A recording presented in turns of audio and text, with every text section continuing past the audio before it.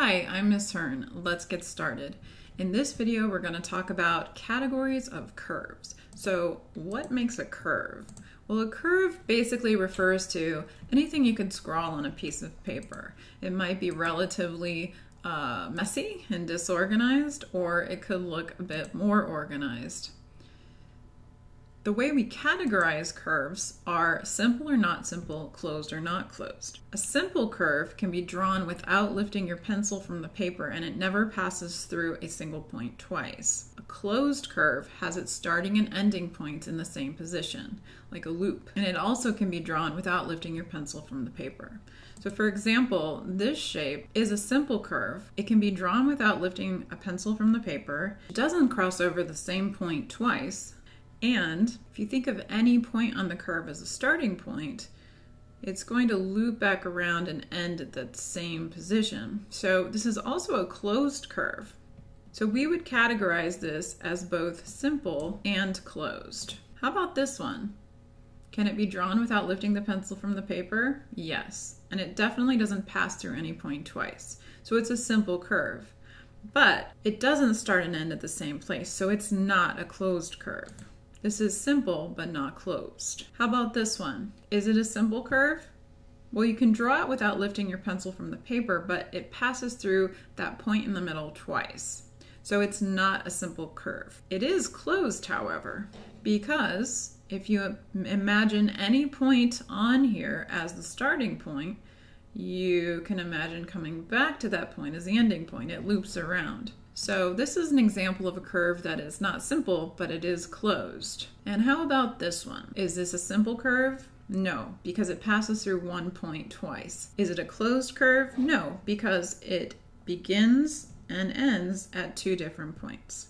So this is an example of a curve that is neither closed nor simple. Now, curves can also be categorized regarding whether they're convex or not convex. A figure is said to be convex if for any 2 points A and B inside the figure, the line segment that connects A and B is always completely inside the figure. So for example, in the figure on the left, if I put any 2 points A and B and connect them with a line segment, that line segment is completely contained in the diagram. So that one's convex. On the other hand, the figure on the right, which looks like a star, I can find 2 points A and B such that if I connect them, the line segment that joins them is not completely contained. It sticks out. So this is not convex. Sometimes not convex is referred to as concave. You can see that this has a dent in it. Another category of curves are called polygons. A polygon is simple, closed, and made up of only straight line segments, like the figure on the right. The line segments are called the sides, and the points at which the sides meet are called the vertices. Polygons that have all sides of equal length and all angles of equal size are called regular polygons. Polygons can be categorized according to whether they're convex or not convex. The polygons that fall into the category of regular polygons are highly recognizable. We use them a lot. And these are always convex. One way to classify polygons is according to the number of sides. You're probably familiar with most of these terms. A three-sided polygon, for example, you probably know is called a triangle. Now, a four-sided polygon, the general category is called quadrilaterals. We're going to talk about different types of quadrilaterals in more detail. But quad, the prefix quad means four, so four-sided polygon is called a quadrilateral. Do you know what a five-sided polygon is called? If you said pentagon, you're correct. A six-sided polygon is called a hexagon. A seven-sided polygon is called a heptagon.